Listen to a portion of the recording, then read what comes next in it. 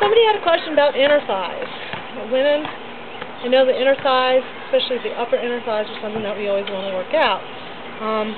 This is one of the exercises that I have found the most effective. There's something called hip abduction and adduction at the gym. It's a machine, and it's the thing where you're sitting and your legs are going in and out. Depends on where the pads are, whether it's adduction or abduction. However, you don't need those machines. You can do this at home. Just a simple exercise ball. It does not matter on the size of the exercise ball. Usually smaller exercise balls are better for this, but they can be too small. This is too small. The reason why is you want the ball to be able to hit the ground and be able to stabilize itself on the ground while it's in between the knee area. What you're going to do is very simple, and I don't know if you can see this motion, okay, but I'm actually working my inner thighs right now. I'm squeezing and relaxing. Squeezing and relaxing.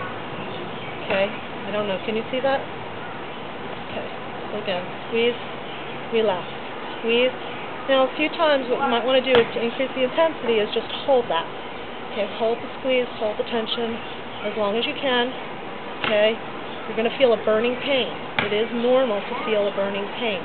If you're feeling any type of sharp pain when you're doing any type of muscle workout, you need to stop.